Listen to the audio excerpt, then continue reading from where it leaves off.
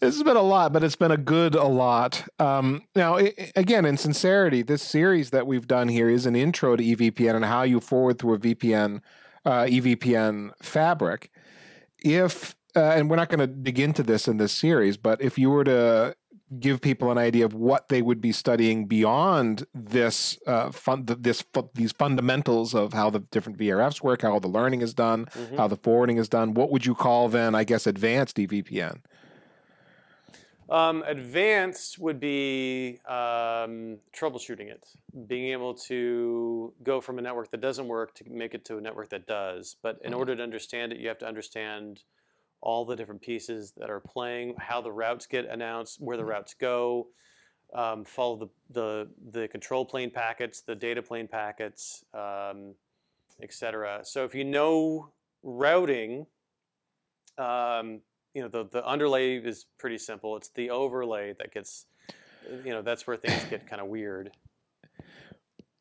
If you were to advise someone that was trying to teach this to themselves, like I was intending to, in my lab, do some of this work with Arista VEOS because you can get it for free. Arista doesn't give you any grief about getting it. And it looks like all the instructions are there and the support is there that I could do it that way in a lab. Is that an option? Am I kidding myself? And if not Arista, who else?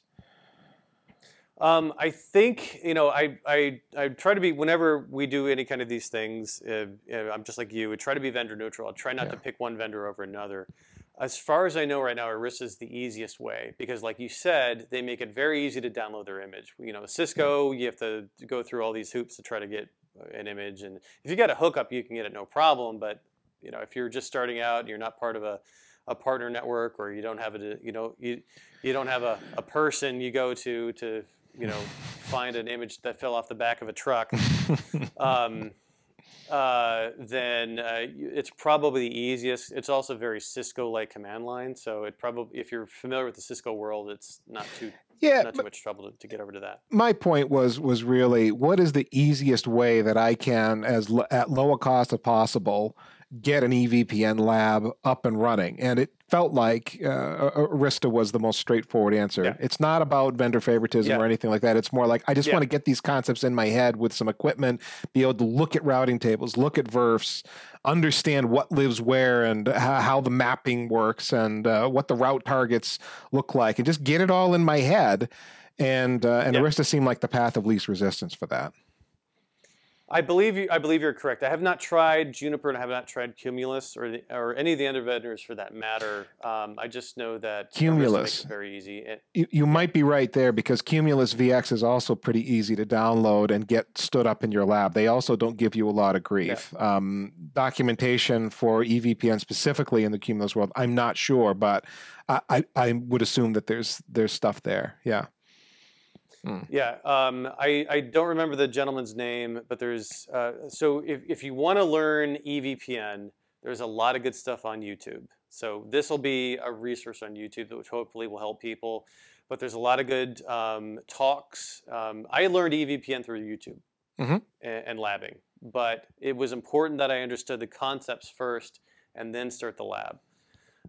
So I would start out with YouTube. I would start with this video. If you just do EVPN VXLAN, a bunch of good stuff comes up. I'm going to provide you with a list of links that I used, including one really good talk with a couple of people about it. You know, our friend Ivan Pepelniak is another great resource. He's got a lot of good stuff on there.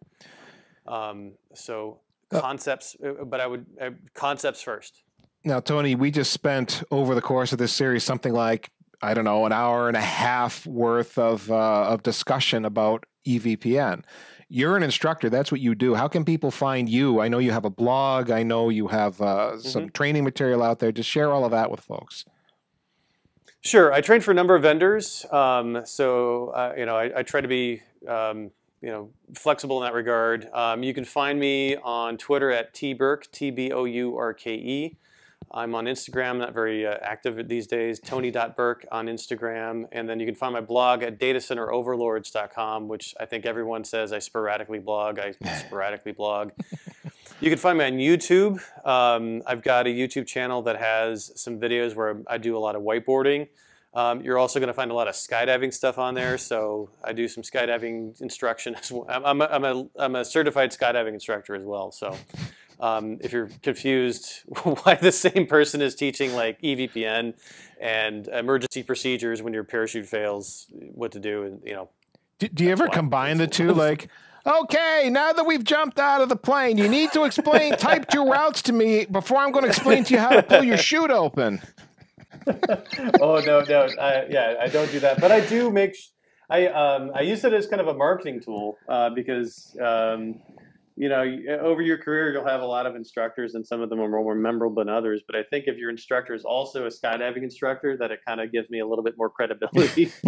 Like, although it's simpler, it's like pull handle or don't pull handle. It's it's simpler and the consequences are a little bit higher. In which case you do want it simple, don't you?